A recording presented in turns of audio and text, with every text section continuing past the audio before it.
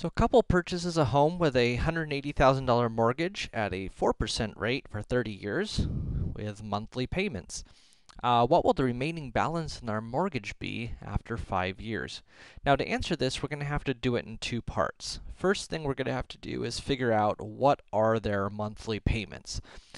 So for that, we know that our interest rate is 4%. We know we're doing monthly payments based on a 30-year repayment schedule with a initial amount of $180,000, and we're looking for D, our payment amount.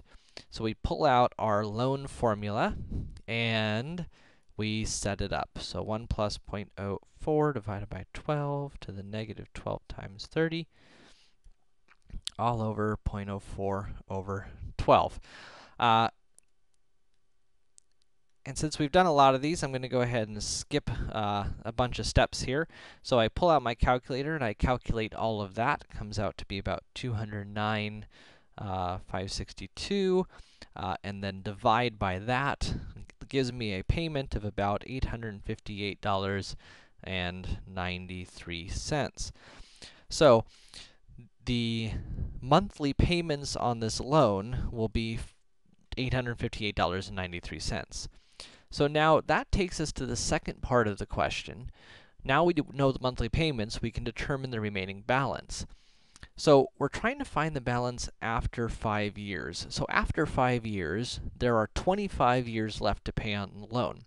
So what we're really asking is, how much loan balance can be paid off in 25 years with monthly payments of this size?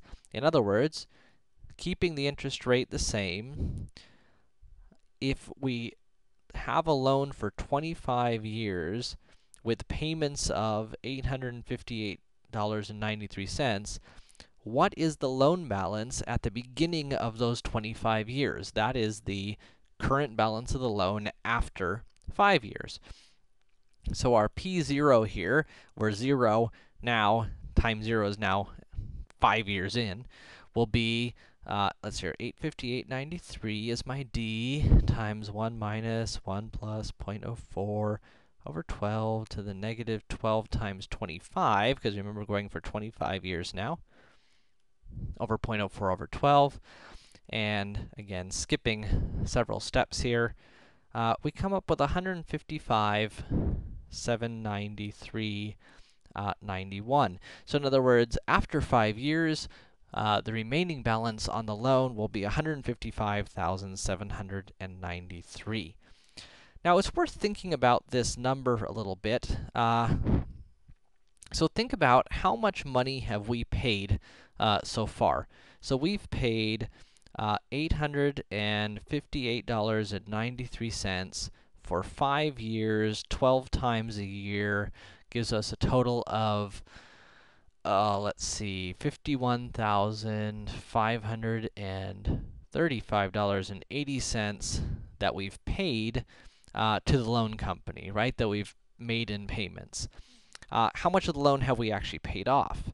Well, we started with a $180,000 loan. After 5 years, our loan balance is now $155,793, which means we've paid off $24,206.09 paid off of the loan.